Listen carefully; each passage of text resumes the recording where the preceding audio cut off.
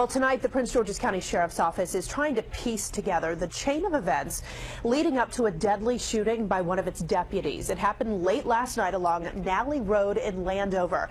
Maryland Bureau Chief Brad Bell has the latest on the investigation.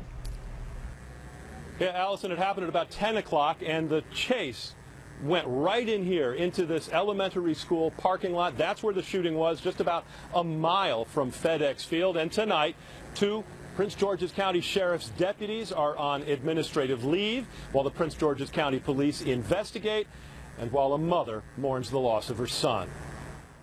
Just hours after being told that sheriff's deputies shot and killed her son Lionel, Brenda Young sits on her couch sobbing. That was my only son. They can't nobody tell me why they shot him. Brenda knows her 35-year-old son and his girlfriend were having an argument last night. She knows the sheriff's office got involved after the woman called 911, but she has no idea how he ended up being shot dead in the parking lot of this school near FedEx Field. He wasn't a violent person.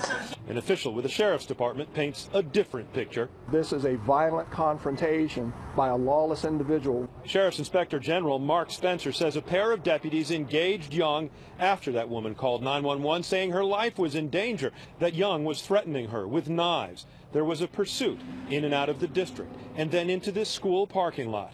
Rammed his vehicle a number of times into the deputies' cars. The deputies discharged their weapons in order to stop the attacks by Mr. Young.